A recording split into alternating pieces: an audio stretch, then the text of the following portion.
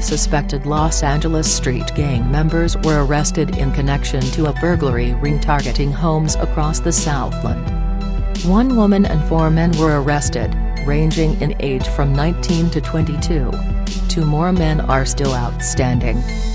This burglary crew is suspected of hitting at least 6 homes in Thousand Oaks, Moorpark and other areas of Ventura County as well as parts of Los Angeles and Orange counties, authorities said. In Ventura County, thieves have been targeting restaurants and retail shops as well, but the biggest problem surrounds a disturbing trend of home burglaries, Ventura County Undersheriff Gary Pentis said at a Thursday news conference. The thieves use websites like Zillow to find affluent and upscale properties to target, Pentis said.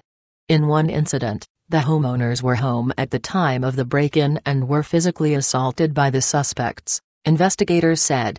The undersheriff urged residents to remain on guard and to alert authorities if they see suspicious activity.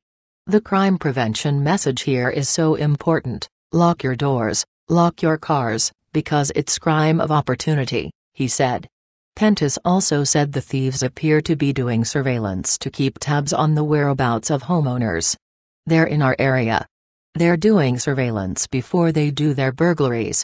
We need to be aware. We need to call the local law enforcement. We need to give descriptions.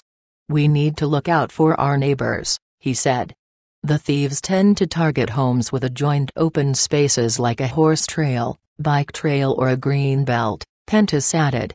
The Ventura County Sheriff's Department has enlisted the help of the Los Angeles Police Department and the Los Angeles County Sheriff's Department to bust such burglary rings.